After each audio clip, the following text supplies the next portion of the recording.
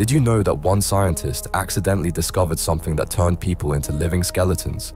In November 1895, Wilhelm Röntgen was alone in his dark laboratory in Würzburg, Germany. He was experimenting with electrical currents when suddenly, a screen across the room began glowing mysteriously. Something invisible was passing through solid wood, through metal, through everything.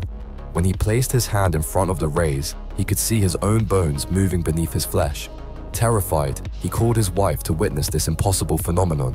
He took the first X-ray photograph of her hand, and when she saw the image, she screamed in horror.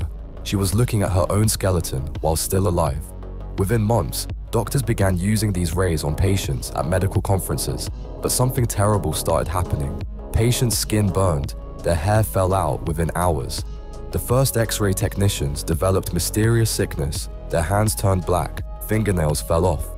They were being killed by invisible death rays, and nobody knew why.